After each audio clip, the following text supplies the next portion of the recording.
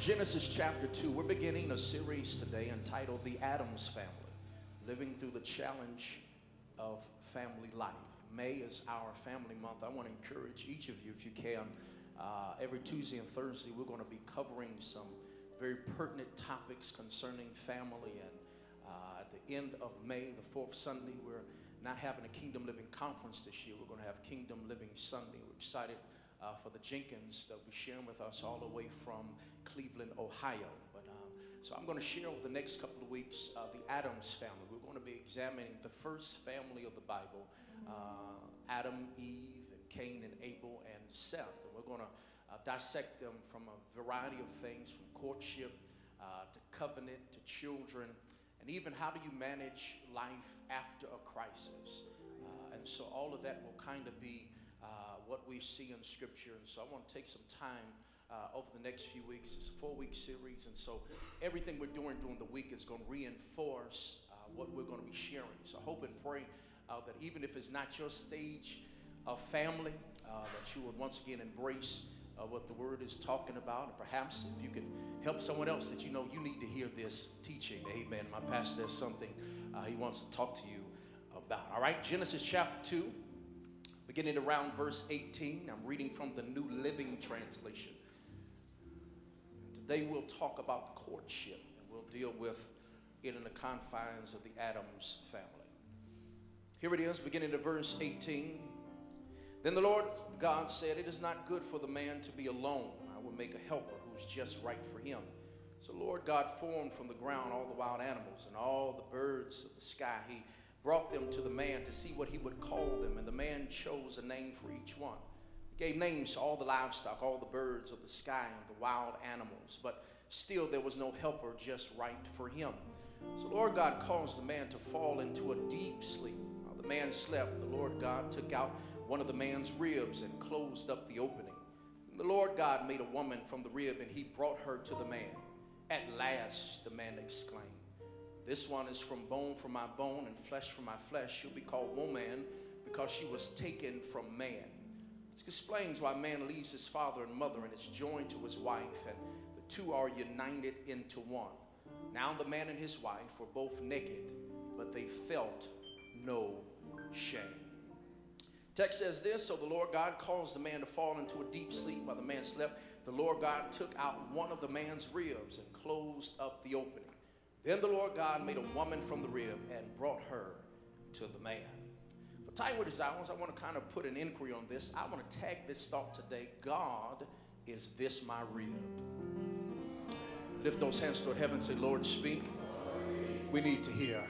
You may be seated in the presence of our God. God, is this my rib? We're going to encounter over the next couple of weeks what that looks like. And the Addams family gives us a wonderful picture of God's initial and intentional plan of family. As we go into the book of Genesis, it begins to talk about the reality of creation and how God saw fit to start everything. It's important for us to understand that the Bible gives us some principles, if you will, that allows us to understand how he sees the order of things, and especially when it comes to family, because family, according to Scripture, is the first entity, the first institution that God founded. Before there was a church, before there was schools, before anything else, God founded family. And it is here that we see that being played out. And whenever you read the book of Genesis, it's important to understand that it carries itself a multiplicity of perspectives. Because on one hand, it has given us some symbolism as it gives with us the concept and understanding of what God was trying to get done in the beginning. But also, I believe it can be applied for us today. So when reading Scripture, I'm going to hopefully help us to be able to discern and be able to unmask what the text is saying, because for many, we get confused. And for many of us, we bring so many questions to the text. We bring so many things, and there's nothing wrong with that, but understand that for what the Bible is written for, it's the intent, not just the intricacies that God was really trying to press apart. And as we began to look at that, understand that God in creation, as we read Genesis chapter 1, you can spend time with that. You'll begin to see that it seems in Genesis 1 that there is an initial creation story, how man and woman were created in the image of God. Many have been confused because Genesis 2 seems to add a second creation story. But all Genesis 2 is really trying to do is give more, if you will, details to what is explained in Genesis chapter 1. As we began to see God's order of things, how he begins to mandate certain things, how on each day he's creating certain things to make sure that the earth is populated, and his greatest creation is humanity. Genesis 1 lets us know that man and woman were both born or both made for the purposes of God. Don't miss that, my brothers and sisters. One of the things that is unique about Scripture, especially the Hebrew Bible, is as we began to look at it, it has an emphasis on women that other Near Eastern cultures did not have. The fact that you see both of them mentioned together, men and women created in the image of God, the Imago Dei, which speaks to us about the reality of how we begin to understand that all of us are born with purpose. Regardless if you're man or woman, God has called us all to a level of purpose. But in Genesis 2, God gets to the place to understand that what I need to make sure is happening is that I'm putting them on the trajectory to make sure that not only are they born and created, but that they are operating the purpose that they have. And so when we read Genesis 2, beginning and starting in chapter 2, you'll note that first of all, he creates Adam. And Adam, this name, Adam, it means man from the red, man from the ground, who God creates and breathes his spirit into Adam. And initially when you read Genesis chapter 2, you begin to know that God speaks to Adam. God has to encourage Adam, and God gives Adam dominion and authority. Don't miss this, because it's important to note that before we see a spouse, before we see a woman, God has spoken to the man and given the man an assignment. His assignment is to have dominion and authority. Don't get that twisted, my brothers and sisters. Before you even forelay and think that you need to be connected with anyone, the Bible gives us the clear way it has to go. You can't get a reel without, first of all, having a job. Y'all missed it. Okay. It's what happens. So he gives Adam this notion of dominion. He gives Adam this concept of authority. And then all of a sudden our text tells us that God looks at the life of Adam and says, Adam, it's not good that he's alone. Here is what I must admit for us today, because the challenge in trying to discern this scripture is, no, it was not Adam that went to God and said he's alone. It was God that perceived Adam in his purpose and said, Adam, it's not good that he be alone. Why, my brothers and sisters? Because I submit, since Adam was so entrenched in purpose, he was not worried about some of his needs. It was only when God revealed them to him did he understand where he could go in God. My brothers and sisters, I want you to know that part of the concept of understanding courtship and family is to understand that at the end of the day, it is God that gives us the right timing. God that lets us know when is the right moment for those things to be manifested. Know what happens here. He says it's not good for him to be alone, so let me present to him a helper. This word for most oftentimes causes issue. That term helper for many seems to be a term of denigration. It may seem to many to be a term of servanthood, but this term helper is a powerful term. It is a term that Jesus even uses to talk about the Godhead. Here in Scripture, helper is how God is defined in Scripture. In other words, what we hear, what he's saying about Adam is, I'm going to give Adam a helper. I'm going to give him divine help that is going to be reminiscent of him having me on earth. Y'all missed it.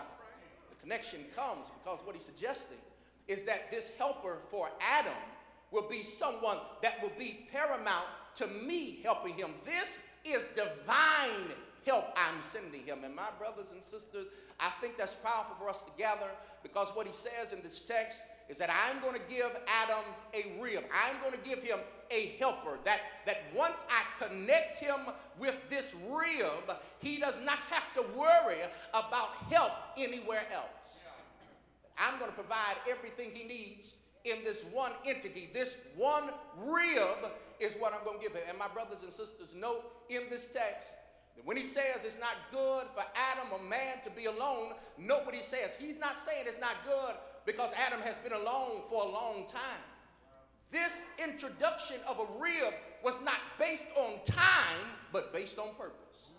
Y'all missed it. Okay, I'm submitting today that most of us are challenged when it comes to us being connected because you got a time schedule in your mind. You have already written out in your mind, I get my degree, and then once I get a degree, I get my job, and then once I get a job, after about 2 years, I'll get married, and then after 2 years get married, I'm going to have 2.5 kids, and we're going to live in the suburbs with a minivan and a white picket fence. But let me tell you something, God does not make decisions in your life based on your time requirements. He makes decisions in your life based on purpose requirements. Y'all not liking me here. And I submit, my brothers and sisters, that when he intervened in the life of Adam, when he was presenting Adam his rib, it was not based on the time, it was based on purpose. And whenever you operate in purpose, it may not go with your time schedule, it may not go with your proverbial clock, it may not go when others are getting it, but you want God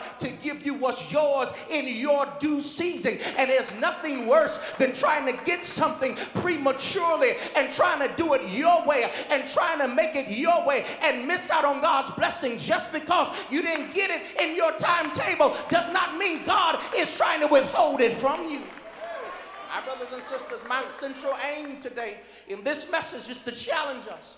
Because I meet so many people, Prince, who always talk about time as if to suggest God is not controller of time, as if to suggest the God that has made you wait cannot circumvent and speed stuff up to make things happen according to his time place. God could care less about your plan.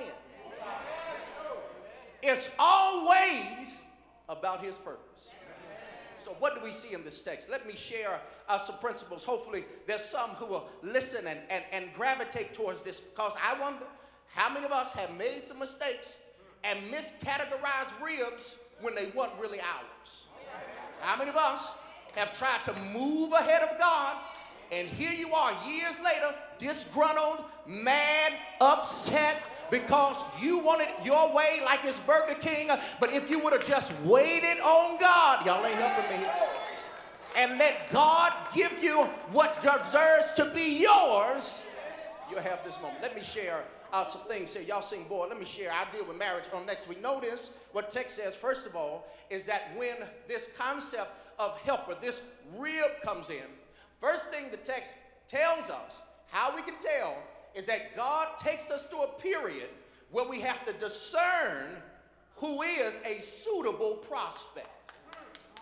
Notice verse 18, 19, and 20 tells us God examining Adam in purpose notices that there's a deficiency Adam has. Adam is alone. Adam is singular. He's operating in purpose, but God understands that if I'm going to up his purpose, I'm going to give him someone to help him. But note what God does in Genesis 2, 18, 19, and 20. Before he gives him a suitable partner, he then brings animals in front of Adam. He now starts to form, when you read text, different classification of birds and livestock and fish. In other words, while Adam is in purpose, he begins to bring animals in front of Adam. And he tells Adam, Adam, name each animal.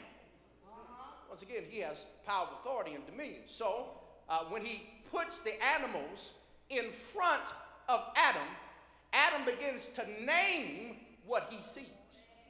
That's a dog, cat, cow, llama, shark, ostrich, eagle. For we don't know how long this goes on. We don't know how long he had to go through the naming process. But all we know is that whoever God brought to him, he named it. Which is interesting, because I think it shares with us some powerful things, because I submit that before God was confident that Adam would know what he needed to make sure Adam knew what he didn't need. Okay, y'all miss it.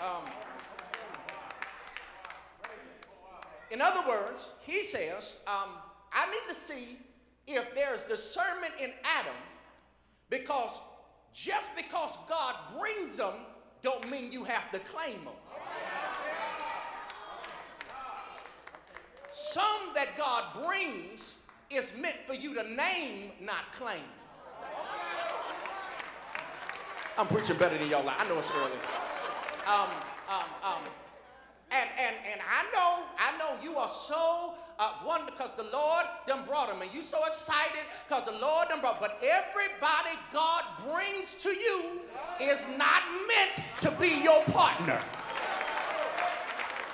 And sometimes God wants to know, can you discern what you don't need before I can bring you what you do need? Y'all ain't helping me here.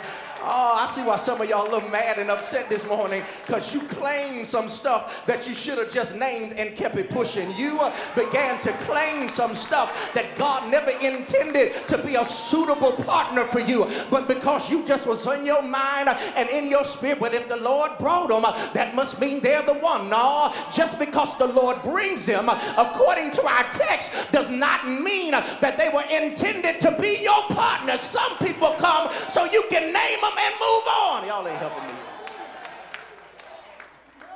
May I submit, my brothers and sisters, that the naming Adam was doing was based on functionality. That he knew their function, therefore he could name it. So he can't get mad when what he names acts what he names it. Okay. Why you gonna get mad when a cat act like a cat, dog act like a dog, cow act like a cow, whale act? Come on, y'all ain't helping me today. Maybe this is a better sermon for those in the later congregation, but I'm suggesting that here God will oftentimes take us through the process of discernment, that many times before he gets you to the place where you have what he wants for you, he wants to know how mature are you to be able to discern what is not good for you. And how many of us have settled for something because the first thing that came, we just jumped up on it. First thing that showed up, we just said, well, I'm 30, so I guess this is it. I'm 32, I guess this is it. Well, I'm 45, and the rest of my friends are married. How many times have we made decisions and not everybody God brings is meant for you to partner with? And if I had time, if y'all didn't look so bored, I would tell you, don't get mad if what you name acts like what you've been calling it. Y'all ain't liking this. The 945 is going to go crazy over that point. Okay. I'm telling you, my brothers and sisters, is that what I'm suggesting in this moment, that the opening portion in Genesis 2 allows us to understand that many times God does not bring what you need until you can discern what you don't need. This concept is not just discern what is a suitable prospect, but also note in this passage that if you're to get your rib, you have to disengage from the sovereign process. Here's what's crazy about the text, is that after he tests Adam's discernment to see if he can choose between what's on his level and what's beneath him, he then puts Adam to sleep. Now this is where most of y'all are going to get upset, because according to Scripture, this concept of bringing Adam his rib did not involve any active participation of Adam. The main initiator, orchestrator of the whole process was God. Y'all. God puts Adam to sleep. God cuts Adam open. God takes out his rib. God closes up the womb. God fashions the rib. And then God brings her to Adam. In no place in the process is Adam actively engaged. This is going to mess with the common contemporary courtship concepts, because many of us believe you got to be front and center to try to do it your way. And according to the Scripture, how many of us have messed up because you're trying to do God's job and do it God's way? See, understand, he had to put Adam to sleep.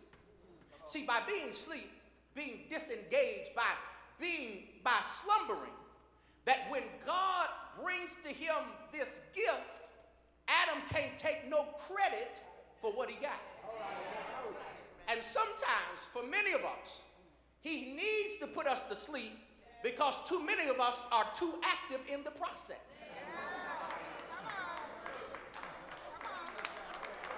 I'm trying hard. Y'all ain't helping me. Rod, give me some more, please. So I put Adam to sleep. Then, watch this. He cuts him open, does surgery, takes the rib out. Then he closes up the wound. If I had time, I would tell you that is important. Before he could bring Adam the rib, he had to heal Adam from what he did.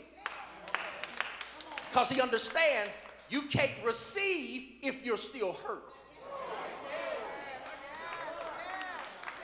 And the reason why some of us struggle is because you try to do it, and you'll never have the power that God has to satisfy all your requirements that God says. Okay, here it is. All right, know what he says.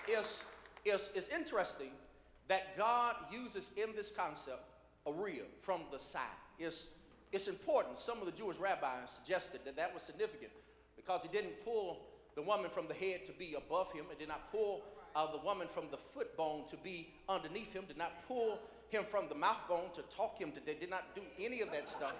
He pulled him the rib from the side. Now this is important because the side is of equal partnership. Side under the arm to be protected. The side next to the heart to be loved. There was purpose in why he did it. But the rib is not just about the purpose and the placement, that it came out of the side. Now understand the rib. Now if you begin to understand what the rib does, the rib is an important part of the body. Matter of fact, it is made up of about 12 bones, if you will. Matter of fact, the strongest bone in the body is connected to the ribs, the sternum. It controls or protects the most vital organs of humanity, the heart and the lungs. Matter of fact, the ribs is not just protecting your heart, but it also has to be able to allow you to breathe.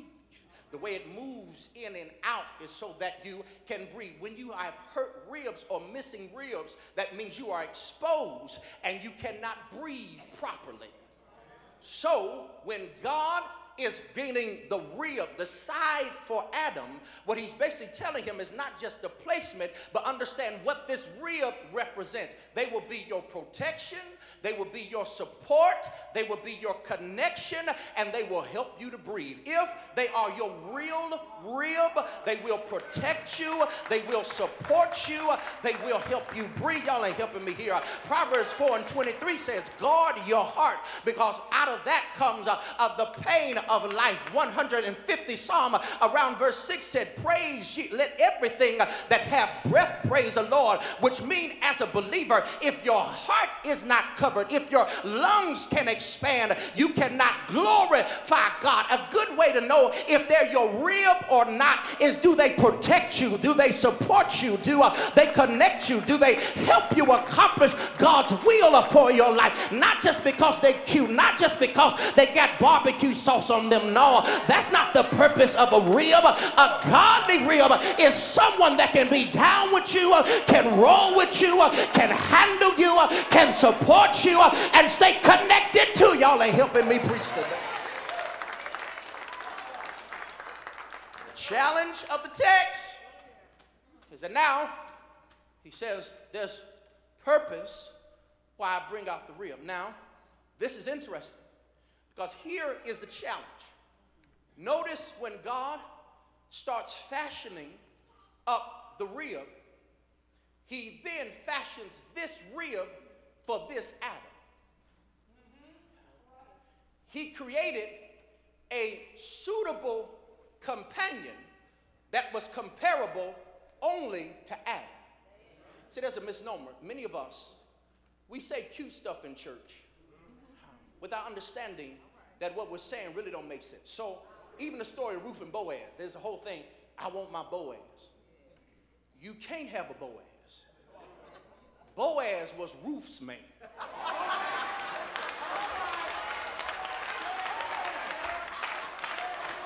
So stop all that foolish mess. I want my Boaz. No. That's Ruth's man. What your prayer should be is, God, give me who you created for me. See, maybe that's the problem. Why we struggle is because you ain't got specificity. God does not create general blessings. God does not create abstract blessings. No, God is not just giving you a rib. He's giving you your rib. He's giving you what complements you, which means what's for you is for you. What's for me is for me. You ain't got to compete with nobody, because who God creates for you is, I wish I had time. I wish I could preach it like I feel it at the 7:15. That too many of us are arguing over ribs that don't belong to us. Too many of us are arguing over people that was never meant for us in the first place. Your prayer should be, God, give me who you want me to have. Because every key don't fit every lock. Every puzzle piece don't fit every puzzle.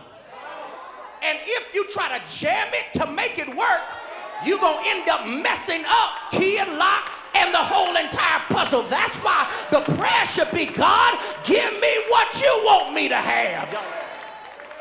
I'm preaching better than y'all respond. I want me to talk about it. I'm trying to help you. Listen. That's why you can't get frustrated. Matter of fact, I always tell people, the more specific the blessing, the longer the time. Go to a fast food restaurant. Make a special order.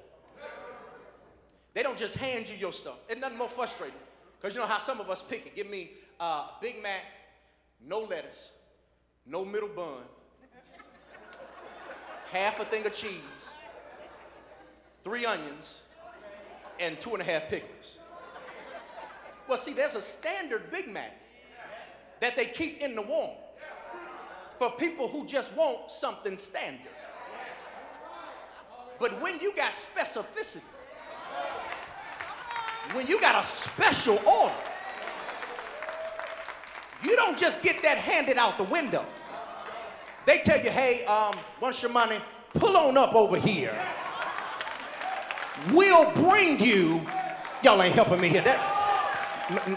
Maybe that's why some of us are still waiting. Maybe that's why some of us are just on the side. Touch your neighbor and say, neighbor, it's on the way. Stop getting antsy. Stop being mad. Stop getting upset because other people getting their food and driving off. No, baby, you got a special order. And when you got a special order, some stuff take longer than before. Okay. Here it is. Okay, y'all ain't liking this. Y'all want me to teach on it, but y'all don't want to hear me tell the truth. Okay, so then notice what he said. Then afterwards, text says that after he goes away, he then comes back, wakes Adam up, and presents him the woman. Now here is the trip, because for most people, y'all get too deep in who God sees. But Adam does not receive the woman based on revelation. He receives the woman based on recognition. Some of y'all too deep. Okay. Which means that when it's for you, you'll know. You'll be able to recognize it, and it's not going to be, okay, y'all need some more scripture. Okay. Proverbs 31. Y'all always like to quote that. He who findeth a good thing.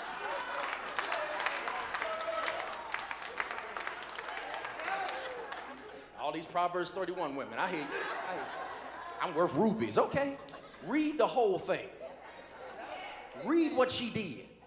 Waking them up early in the morning. She had a job, made sure the kids were fed. Man had support. Before you start claiming how you are a Proverbs 31 woman, read the requirements. But here's the truth, y'all. Check this out. That term findeth in the Hebrew does not mean seek. The term findeth in the Hebrew means he who recognizes a good thing. Y'all must know. It's regardless if it's a good thing or not, what makes it the good thing for that person is that they have to recognize it. I'm preaching hard. Okay. God will bring it, put it in your face, but you got to acknowledge it. It's not the revelation. It's when you should know when you see it, the one that is out of you. I wish I had time. Okay. Okay, y'all look bored. Let me go and get through it. Okay. Sir, what is a suitable prospect? I'm telling you, it's gonna kill the other congregation. Y'all acting funny to me. Let's go.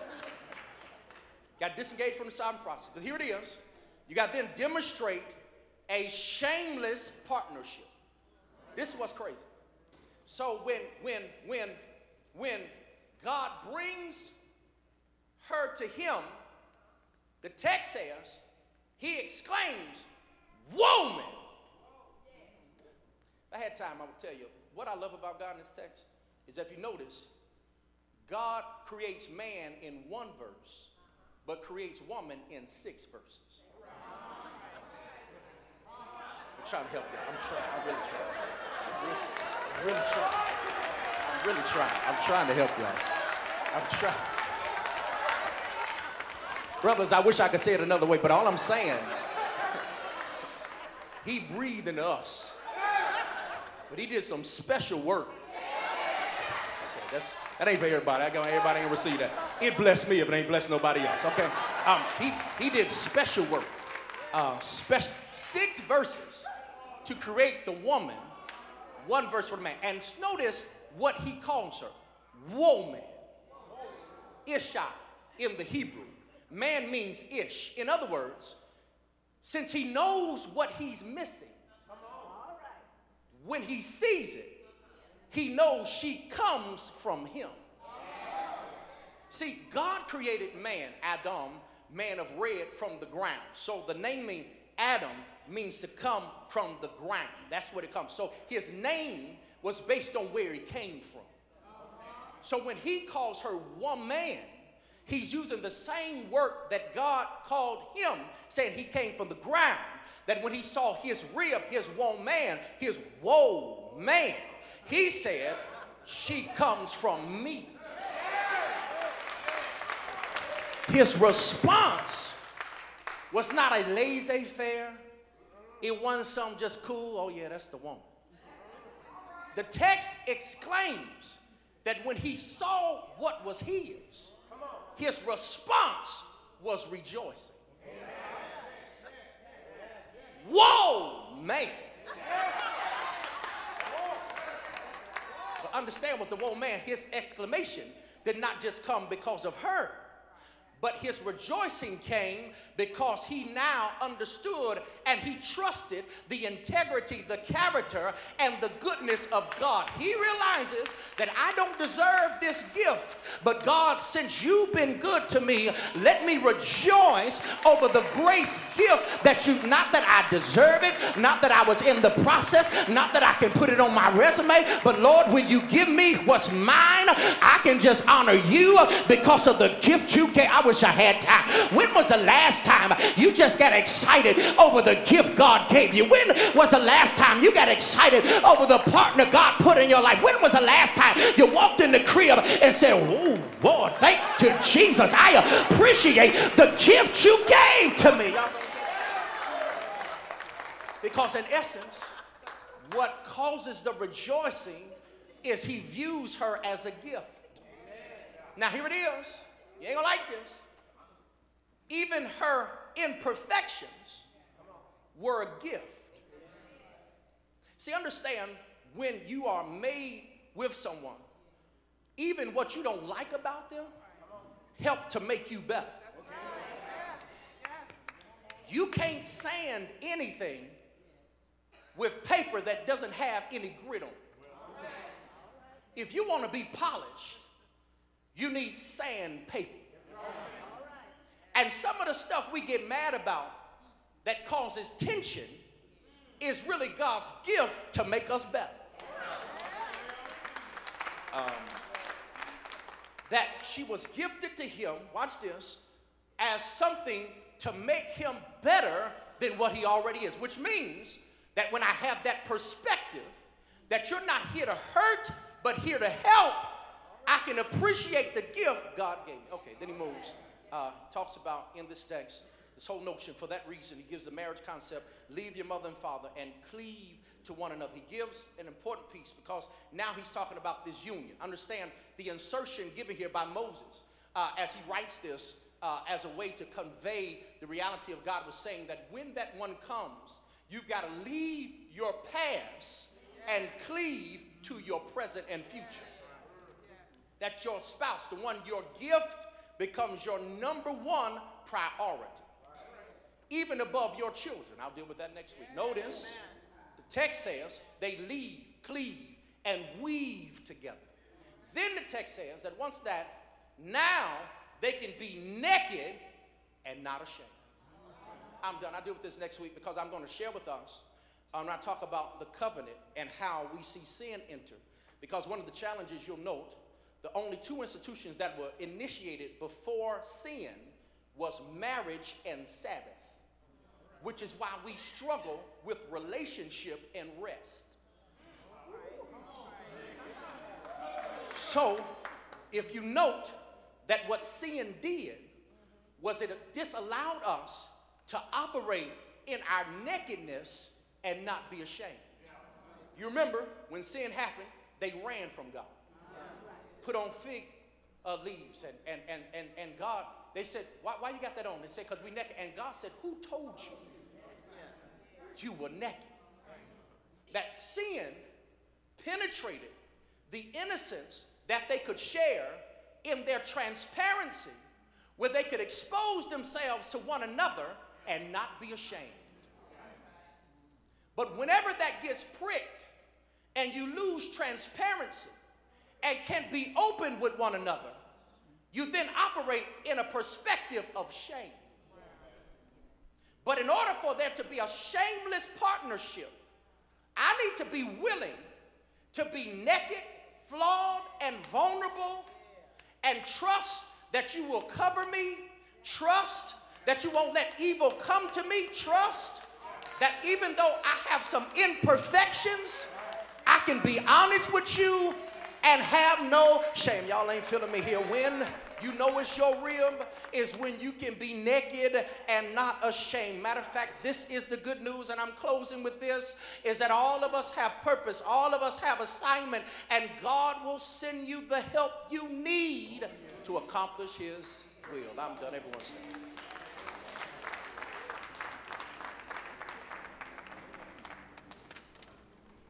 God is this my real. That's an interesting thought. I hope that helps. You know, when you start talking about relationships, and marriage and family, some of y'all be looking funny. I'm just going to help you with the Bible. I try to help myself. That's what I try to do. Because at the end of the day, God does not operate on time. He operates on purpose. Don't get ahead of God. Don't try to do God's job yourself. And don't raise your hand. Don't even blink at me. But how many of us have misdefined wrong ribs? How many of us have claimed who we should have just named and kept it pushing? How many of us have struggled because, Lord, if I just would have let you be in control. But I start looking at everyone else. I started judging my life based on them and what they could do and what they had. And so instead of operating in your timing for my life, I wanted to do, because I wanted to be in competition with someone else. You don't even know the personal pressure, even for me, who's a pastor. God saw fit to keep me single. I've got 2 churches. Most people will tell you that is an anomaly to get a church single. I've done 2 of them. 2 churches I've gone. Matter of fact, rural churches, 99.7% of the pastors are married. But see, when God has assignment on you, he does not place you places based on your status. He places you places based on his purpose. And of course you all get it. We all want those things that may seem prosperous to other people. We want the family. You want those things. And I've had to learn over these 37 years, God said, you know what? It's not your timing, it's my time. Because I had my stuff written out. If it was up to me, it'd been a long time ago. But God sometimes, when he knows how important your purpose is, he'll frustrate stuff for no reason to teach you it ain't time yet. The right thing at the wrong time is the wrong thing. So the question's raised, what do I do while I wait? Operate in purpose. Adam did not know he had a need because he was so steeped in his purpose. Adam did not know what he was missing. It was God that said, you know what? Because I can trust him with this, I can now trust him with that.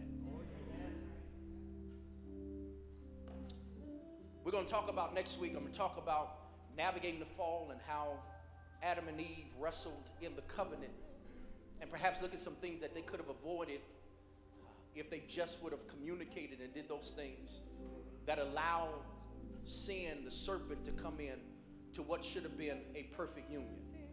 We're going to deal with sibling rivalries. Cain and Abel had to go through this point, and Cain had to wrestle with not feeling appreciated and not doing good enough. And if you're able, you're doing well, and they still don't like you.